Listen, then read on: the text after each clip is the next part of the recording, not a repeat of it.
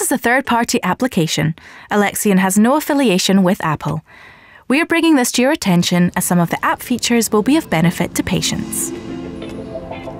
When you visit your doctor or another healthcare professional, they will often ask you to recall your symptoms. How did you feel? When did you start noticing your symptoms? And how often has it happened? It's not always easy to remember. There are many mobile apps that can help. And we're going to show you how to use the symptom tracker in Apple Health. Are you ready?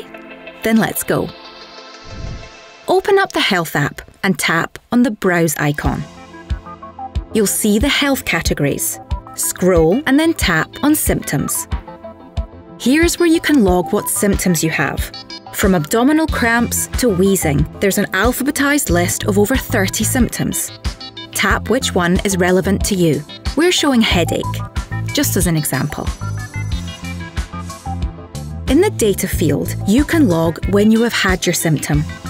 Go ahead and tap the Add Data button. Now log how severe the symptom was and how long it lasted for. We're checking severe and that it lasted for around an hour. Go ahead and tap Add. See the new marker on the graph? You've now logged your symptom.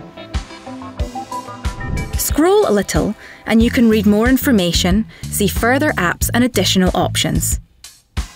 If you have a specific condition or a reoccurring symptom, you may want to add it to your favourites for quick access on the Health Summary tab.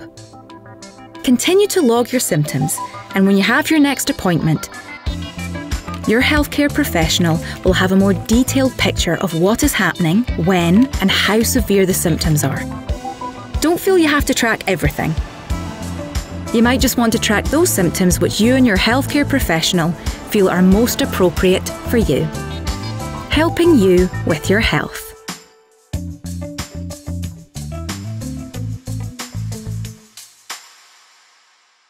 This is a third-party application. Alexion has no affiliation with Apple. We are bringing this to your attention as some of the app features will be of benefit to patients.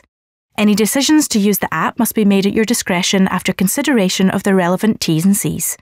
Alexion has no control over or access to personal data processed within the app.